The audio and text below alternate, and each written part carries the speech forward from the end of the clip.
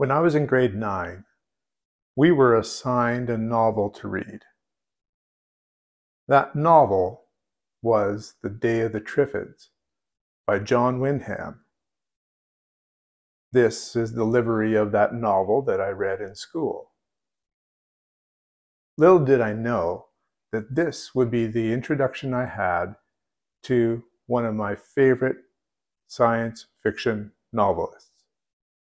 Growing up in the 1960s and 1970s, I first saw Star Trek, Space 1999, and other movies and TV shows. I would seek out the novels based on the episodes of those TV shows, and even the photo books based on episodes of Star Trek. I did peruse through our school library looking for science fiction as well, and read some Asimov and Bradbury and Clarke. I remember in particular reading Planet of the Apes by Pierre Boulle and being blown away by the story. But my introduction to John Wyndham was very memorable. From that point on, I started to notice John Wyndham books in the bookstore. And at that time, Penguin was coming out with this livery of John Wyndham novels. I didn't pick up all 10 at that point. I do remember picking up the Midwich Cuckoos and Chocky and reading the short stories from The Seeds of Time and Consider Her Ways. Webb was an interesting one because it had been released posthumously. As I returned to my love of SF, I returned to John Wyndham. I sought out all the books that were published in a couple different series. So this Penguin series has cover art by Peter Lord. I think this is the most attractive livery of all John Wyndham series. I also found that John Wyndham novels were being reissued in the Modern Library series. And within that series was released a novel that hadn't been released for a long time, Foul Play Suspected. It's not a science fiction novel, but it is John Wyndham's first novel.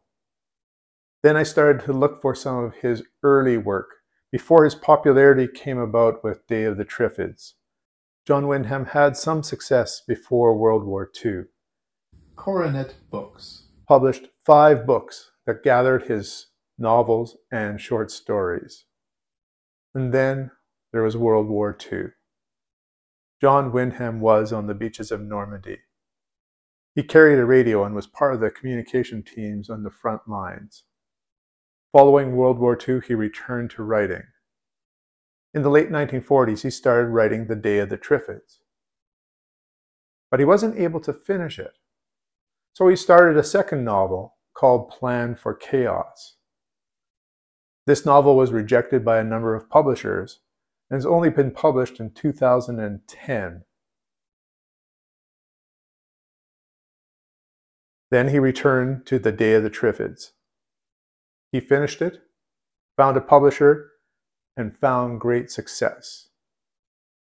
The Day of the Triffids has not been out of print since 1951. This novel held up a mirror to the horrors of World War II.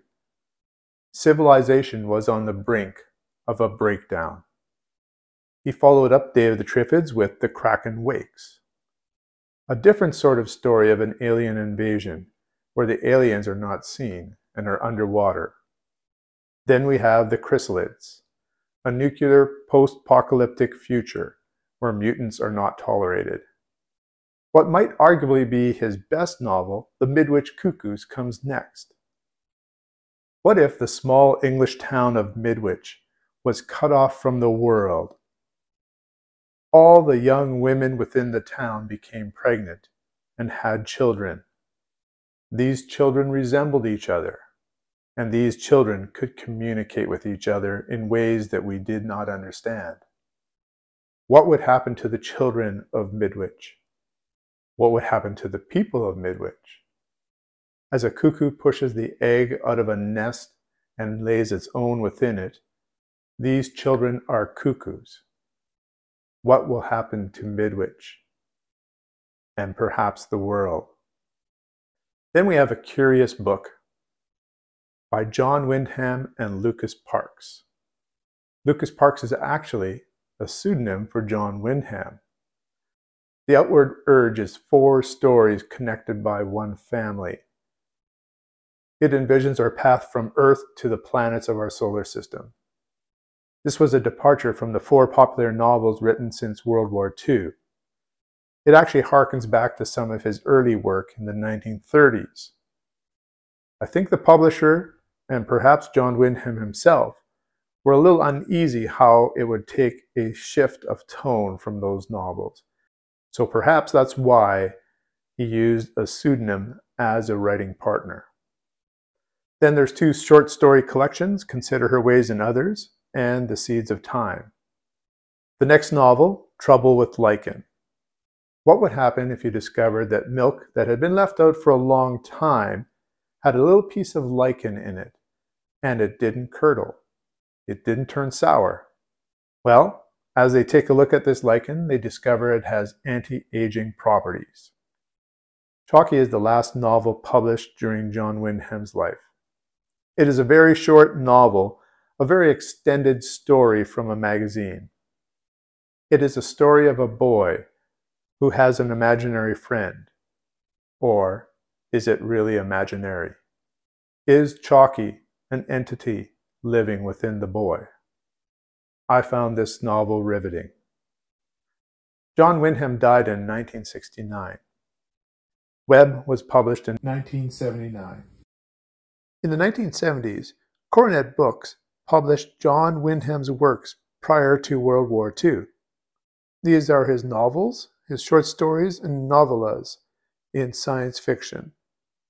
In 1935, The Secret People was published.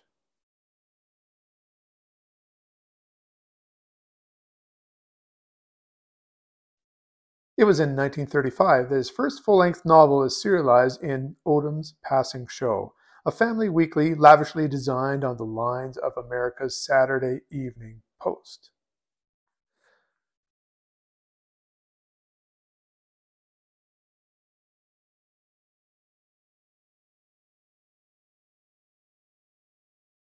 Then there was Stowaway to Mars, also known as The Planet Plane.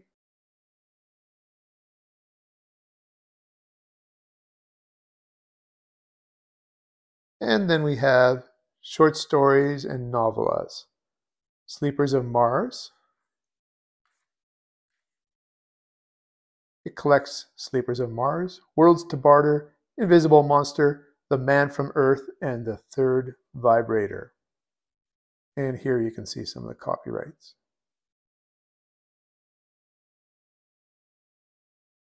Wanderers of Time.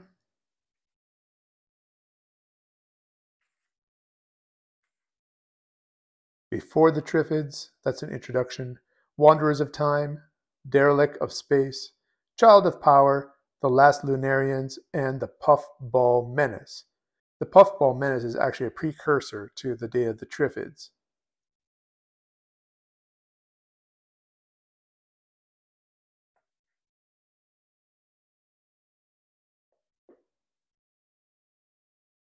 And last collection, these are novellas, Exiles on Asperus.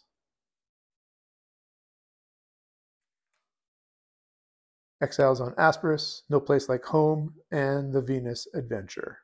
Publication dates, Exiles on Asperus, 1933, The Venus Adventure is 1932, and No Place Like Earth is 1951.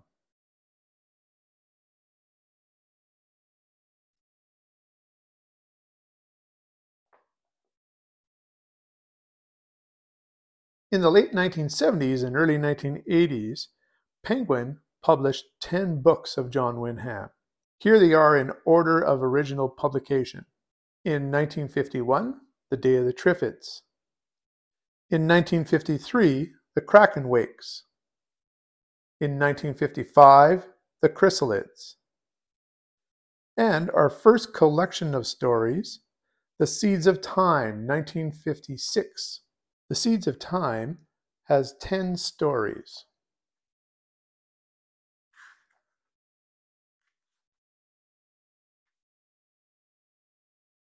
Chronoclasm, Time to Rest, Meteor, Survival, Polly's Peepholes, The Opposite Number, Pillar to Post, Dumb Martian, Compassion Circuit, and Wildflower.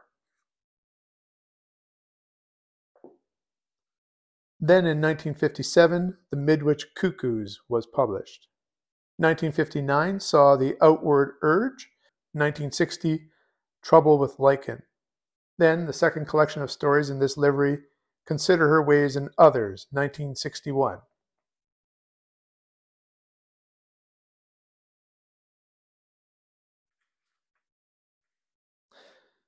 It has 6 stories. Consider Her Ways, Odd, Oh Where Now is Peggy McRafferty, Stitch in Time, Random Quest, and A Long Spoon.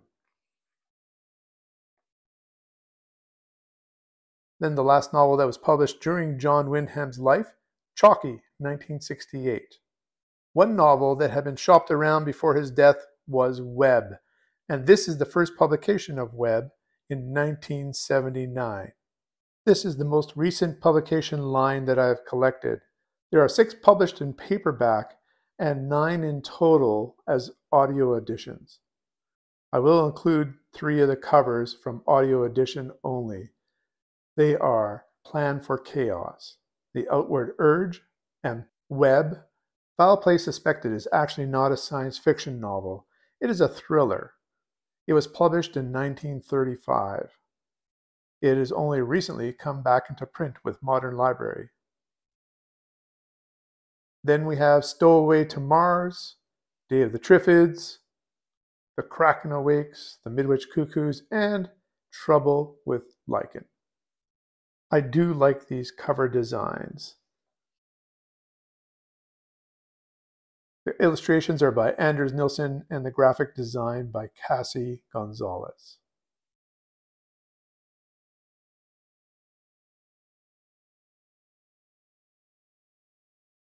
Now we'll look at my miscellaneous collection.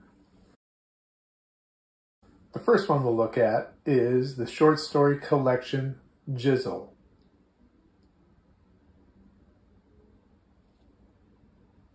It contains the stories Jizzle, Technical Slip, A Present from Brunswick, Chinese Puzzle, Esmeralda, How Do I Do, Una, Affair of the Heart, Confidence Trick, The Wheel, Look Natural Please, Perforce to Dream, Reservation Deferred, Heaven Sent, and More Spin Against.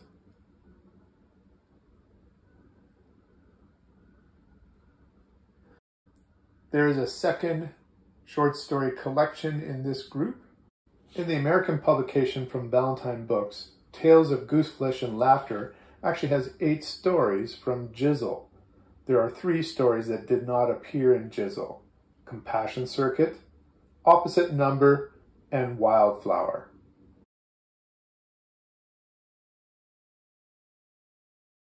Then we have the copy that is of the livery that I read in grade 9 of The Day of the Triffids. And here, this is the first paperback copy in the United States of Day of the Triffids, but it's called Revolt of the Triffids. You can see here it says Day of the Triffids underneath. I think this is a wonderful cover, and it has a nice green text block. Lovers in a Doomed World. Now, why was it called Revolt of the Triffids? Well, Collier magazine did a serial of the novel before it was in print. They called it Revolt of the Triffids.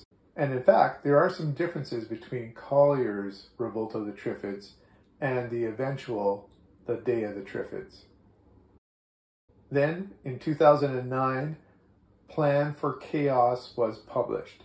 And this publication here from Penguin is from 2010, the first mass market publication. After reading this book, I can understand why it wasn't published back in 1950 and 51. And finally, Hidden Wyndham. This is a biography, and it focuses in on a special relationship that John Wyndham had with Grace Wilson. Life, Love, and Letters.